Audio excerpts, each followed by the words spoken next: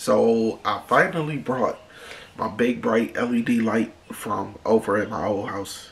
Let me just show you guys real quick. I'm gonna leave it on the tripod. This is my light.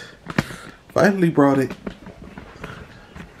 Now I gotta fix this camera again. Hopefully, hold up, too close. Hopefully I'm better lit. Hold on, I gotta fix this camera again. I'm all messed up. Hold up, give me a second. The lighting in this video should be very immaculate. I actually got my softbox light from home. I wish I could show you guys, because I don't want to mess up the angle. What I want to talk about is sacrifice. Like basically what I sacrificed.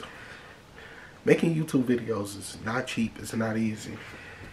When I first started, I started with this camera here. It was $129. A couple months later, I upgraded to this camera. Same price, $129. It's the same exact camera, just different colors. Neither one of them have a front-facing screen. So that's what I started with when I first started making videos. Then I upgraded to this camera here. Is a Samsung camera. It's a front-facing screen here, but unfortunately I don't have a charger for this, so can't really show you this camera. This was the next camera. Then I got a bigger camera, a Nikon camera. This one here, but only thing about this is it actually takes AA batteries, which go in here, and this camera only works for like 20 or 30 minutes. It eats up batteries no matter what kind, so I don't use this camera at all. Then this was my biggest purchase. This camera was $850. This was the first camera I ever got with a flip up screen, and I bought another lens because the lens detaches on this. So I bought another lens. That was $300. So altogether, with this camera and the extra lens, it was $1150. Yeah, it was $1150. And then I bought this camera here that I'm using. This camera was $430. I got this one a couple of months ago, but I didn't like the image quality. I'm starting to like it more now. I don't know, there's something about this lighting just brings out the image quality in this camera so much better. And I like the focus on this camera because I can actually focus on my phone.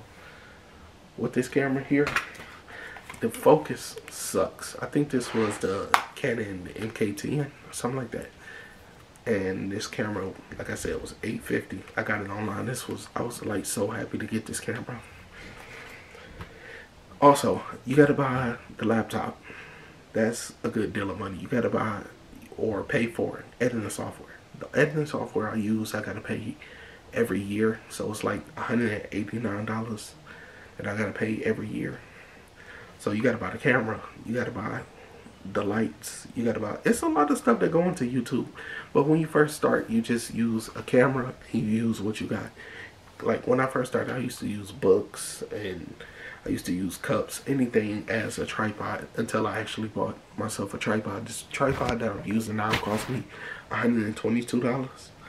And this is one of the best tripods that I think I ever used because I broke every single last other one. And I bought 3 softbox lights. That was $189. So I would say altogether with all this stuff, I did like a little tally when I got a list. I done spent $2,217 between buying all this stuff, and that's outside of this camera and paying for editing software for 5 years, because I've been doing YouTube since 2015. So it's not easy and it's not cheap, and you gotta pay for so much stuff. It's just so much stuff that goes into YouTube behind the scenes that people just don't talk about or don't show. How you gotta pay for cameras, you gotta pay for editing software, because you want to make the best videos possible. You want to have the best quality. You want to have, you know, because you're competing with a billion other people around the world. Or, well, not really competing, but you still want to get views. You want people to watch your stuff. But it's very easy to fall into the trap of everybody saying, oh, you spent this much money on this, and what did you get in return? You spent this much money on this, what you get in return? It takes money to make money. That's what I always say. That's what I always tell myself. I got a little bit of faith in myself. Well, I got a lot of faith in myself. And I think I'm going to grow this YouTube channel. I don't know how long it's going to take. It's been 5, going on 6 years. I'm going to grow this YouTube channel. You just watch and see. But I cannot get over how perfect this lighting is. Because back a couple months ago when I used this light, it used to be like a shadow in the background. It's no shadows behind me, nothing. Everything just, it looks so good, crisp and clean. And I gotta look when I put this footage in my camera and see how it look. It may look good on here. Gotta see when I put it in my camera how good it looks. Cause I think I'm gonna start using this camera more often. At first I didn't like the quality, so I went back to this camera. But now that I got this perfectly big bright light, let me show you. Let me see if I take it off the tripod. Boom. This light right here. I actually got two of them, but I only brought one because I only have room for one. There we go. Snap that back in place. Yeah, but that's the major thing about YouTube. Like it's a lot of money and behind the scenes stuff with YouTube. You gotta pay for cameras, you gotta pay for lighting. Like, I do everything myself. Nobody ever taught me how to edit a video. Nobody ever taught me about lighting, how to set up lights. Nobody ever taught me anything. I taught myself everything that I know. So I attribute that a little bit because I do all my filming, I do all my editing, I do all my lighting setup. I don't have a production team. I don't have anybody helping me with video ideas or anything. I do everything on my own. That's why I think it's so much harder for me. But that's all I really want to talk about in this video, guys. I just want to come on and talk about the real behind the scenes stuff on YouTube. Like how much money it costs to actually run a YouTube channel, because you got to pay for cameras, lighting. If you do got a production team, you got to pay your production team and all that. I'm just like, if your channel is growing and you making money, that's fine. You can get a production team. But like me, for my channel, I'm a small creator. I'm not making any money at all, so I can't afford to pay somebody to run a camera. I can't afford to pay someone to set up the lights over here, or pay somebody to edit this or shoot this or do that. So I do everything on my own.